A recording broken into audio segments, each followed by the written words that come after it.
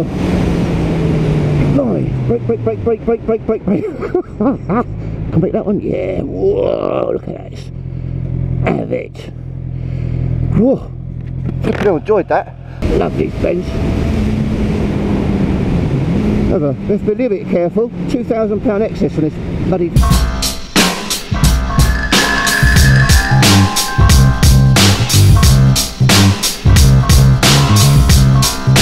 Aid from whichbike.com here.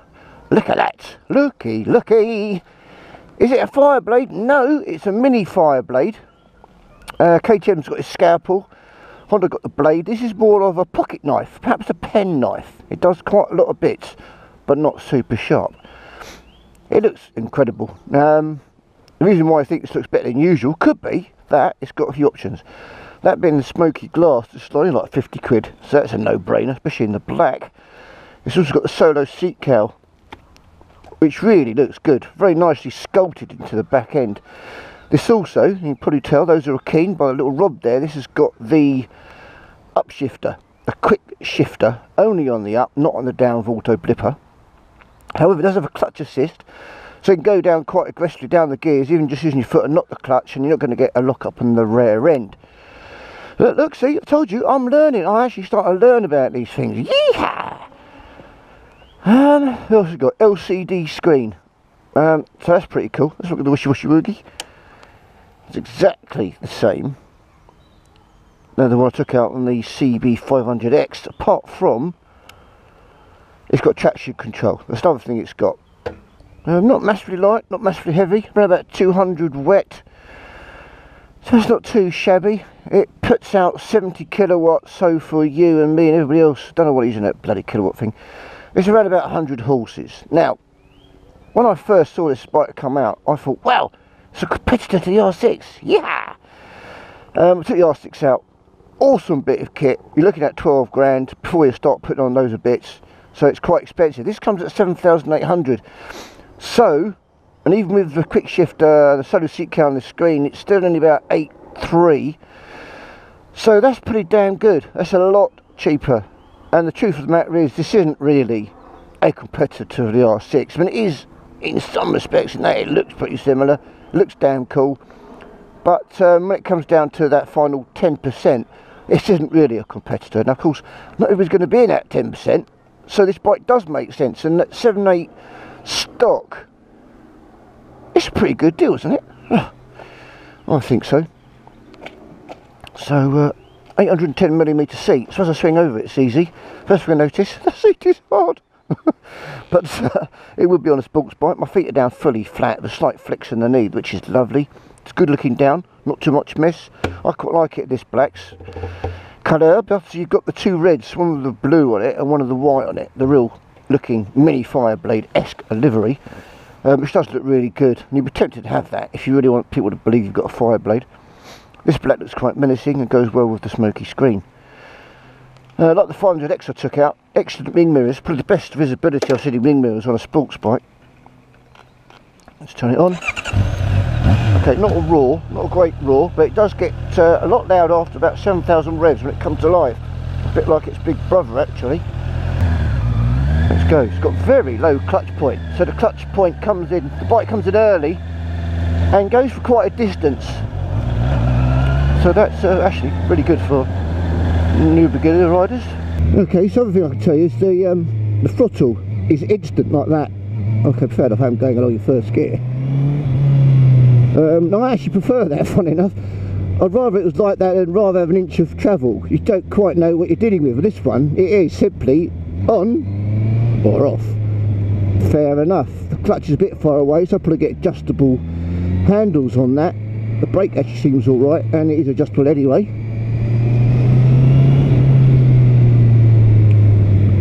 Yeah, I mean, now I'm sitting on it, my thighs aren't pitched, my knees are up, and it seems pretty comfy, to be honest. Not too bad. There's minimal padding in that seat, but not too shabby. Right, it goes. And off!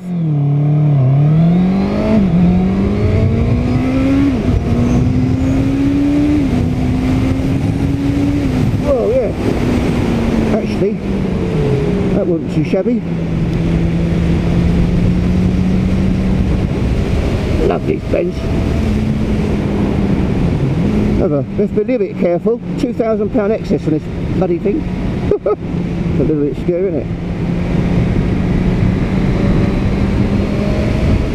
I'm not used to bike either, but actually, unsurprisingly, it turns very, very nicely indeed.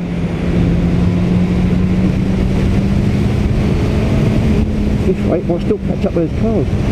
That's a big gap. Oh. A bit wide, no descent. There we go. Lovely. Breaking this one, down a third. A bit above there, just a bit wide. Woo-hoo-hoo-hoo. And brake. And down the gear, no drama at the back.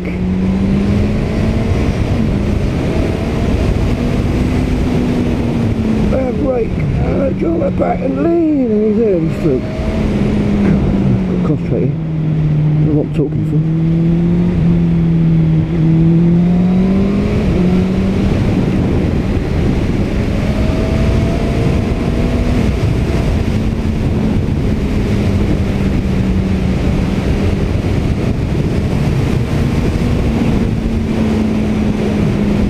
Nut. Oh, on my right nut just got a little bit of a bash in there.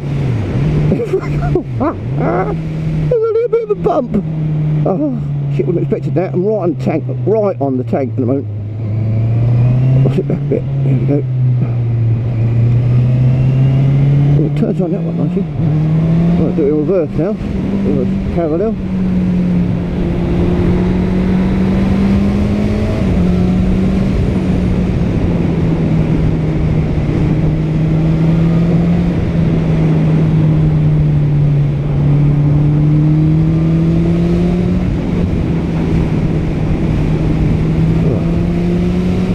Fun so far.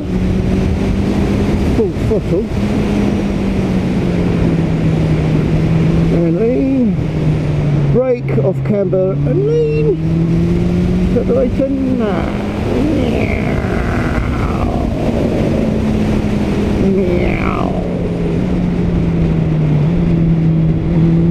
Oh bugger.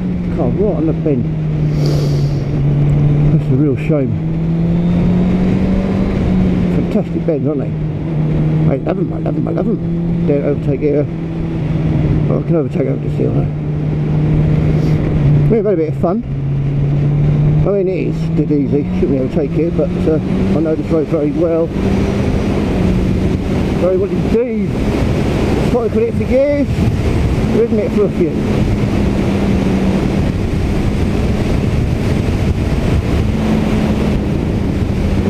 Oh yeah. Tell you what, it's a bit bumpy. It feels bumpy on this, then there's another bike to take in here. Suspension's maybe firm on the fault, we'll take it back.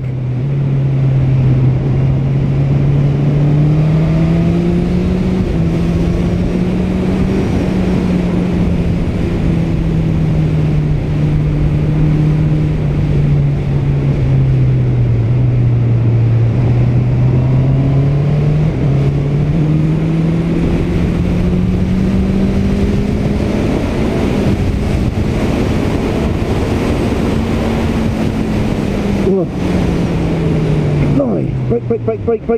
Can make that one? Yeah. Whoa, look at that. Have it. Whoa. I enjoyed that. I can tell you there's nothing wrong with this bike whatsoever. It does everything really well. Hasn't got that super massive acceleration.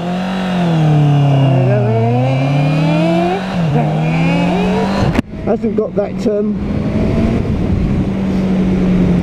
concentrate. This is a really horrible tight bend, this one. So I end up straight in the canal. Sorry, it hasn't got that brutal acceleration, hasn't got any kind of acceleration anywhere in the rev band actually. Which makes it really smooth, probably perfect for track day beginners. But it's got very good brakes, extremely good balance, brilliant to turn. The feel, brakes, clutch, upshifting, everything is spot on. I think all I'd get with this is a extra market can, just to liven up the throat. It doesn't sound bad, but it doesn't sound good, you know what I mean?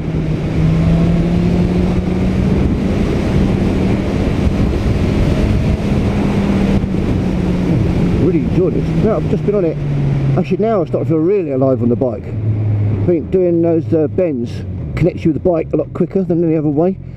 Well, happy days, eh? Enjoyed that. What a good bike.